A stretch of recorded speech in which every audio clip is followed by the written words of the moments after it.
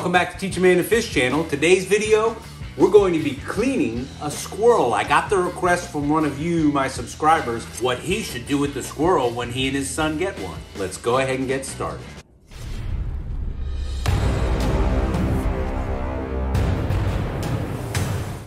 First thing to do is to give that squirrel a bit of a wash. That mats the hair down, and you'll see when we get into the cleaning, it prevents the hair from being fluffy and getting all over the meat as you clean it. So there's 100 ways to skin a cat, and every one of them has their own merits and their own beliefs, but this can be an easy, quick process. I don't like the whole cutting fancy cuts and cutting around the tail, cutting off the tail, standing on the head. I've even seen compressed air. I think this is the easiest way, the least hair, couple of sweeps, and you're done. And then stick around for the recipe. We're going to be doing Buffalo Squirrel Wings in this video. Not only does the water wash away some of the muck and get the hair matted down, but it also loosens the muscles up. If it's been sitting for a bit, the muscles can get stiff, and this is easier to do the more pliable the squirrel is. Quick tip, cut from inside the skin and you don't get the fur everywhere. And I've told you this method is fast and easy. Really, that's the only cut you make is an incision on the back, and everything else is pretty much pulling until you get down to the legs where you're cutting those off in order to finish the clean. There you can see I'm cutting. There's a little strip of skin that sometimes gets stuck, and you cut that as it's separating away. All of that skin degloves all the way down to the feet and legs, including the tail. Takes a little bit of hand strength, but just about everyone can manage to do this.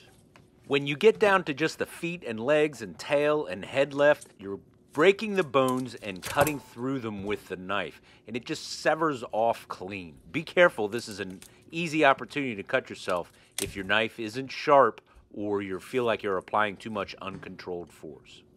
So at this point, we've removed all four legs and the head with that knife breaking motion, and you open up the chest cavity, split the breastbone, reach in to remove the lungs, and then strip out the guts down to right where the pelvis is.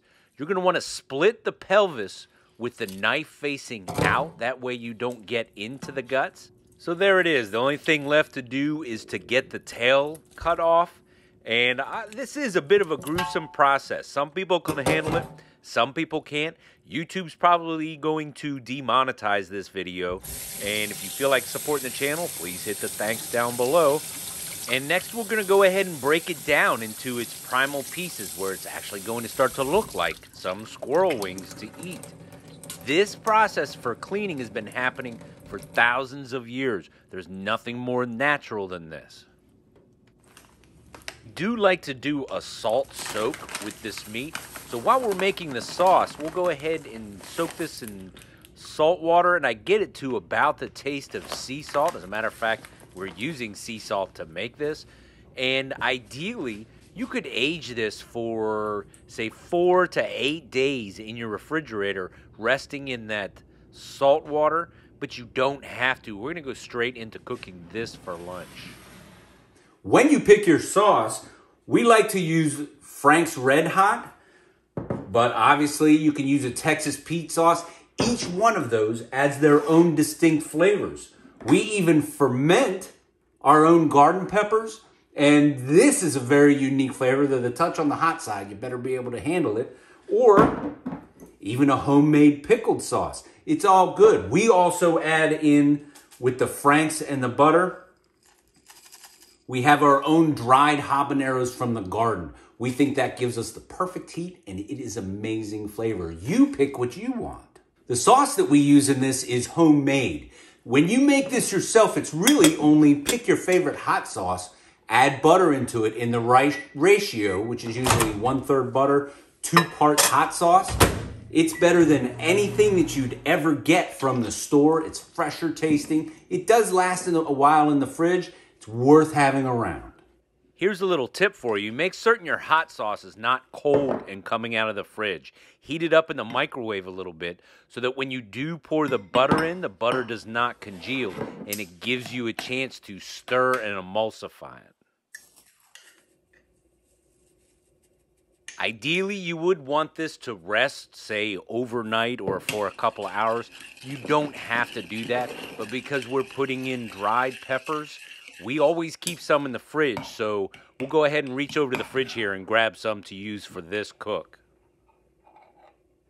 Now we're going to grab that squirrel, and it's been soaking in that salt water for probably 20 or 30 minutes, and we're going to dry it off.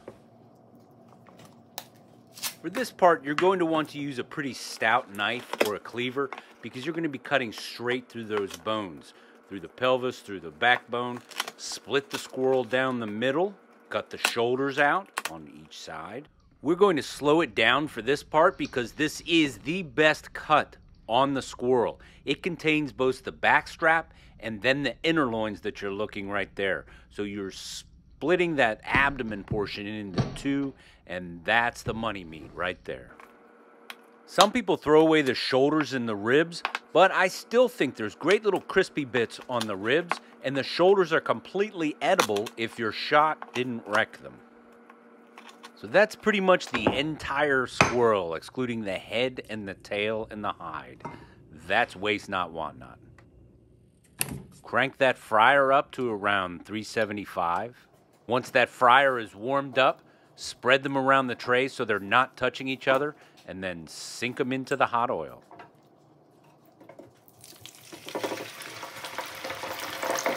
I want to show you guys this fryer.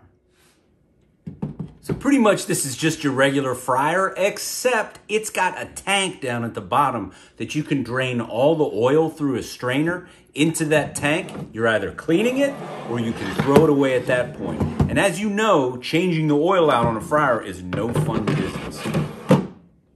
Now we're about 5 minutes into the fry, and we want to pull them out and take a look. The moisture should be slowing down that's coming out, and they should be a golden color. I think we can get a little bit more out of this. Plus, generally, 7 minutes plus minus is the right time to leave them in. This one squirrel, when cleaned and used as the entire squirrel, makes enough for the main entree for one person for an entire meal. Just think of a afternoon of being out squirrel hunting, and you can reasonably expect to get 3 to 6 squirrels while you're out there.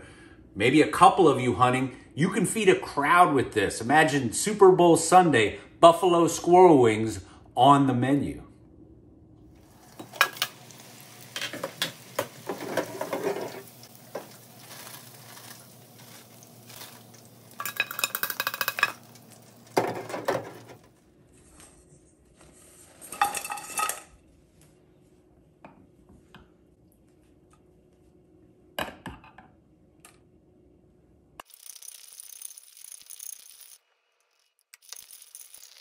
So if you like any of the tools or equipment that we use in this video, feel free to look down below in the description and there will be links down there to get it. And even a link to these awesome cutting boards. These are custom cutting boards done by a buddy of mine, and he can even, upside down it might be a little better. He can even do the laser etching. If you send the right image, he can put that directly on the cutting board of your choice. So all of those are in the link down below.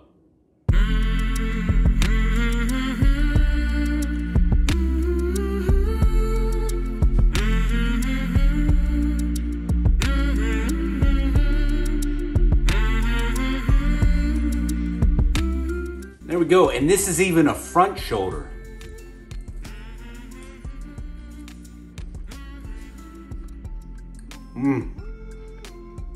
Squirrel buffalo wings. So YouTube says that this video is perfect for your viewing habits. This is my latest upload, and over here is a playlist you might just enjoy. I hope you liked it. If you did, please click like, subscribe, share, and come on back for more.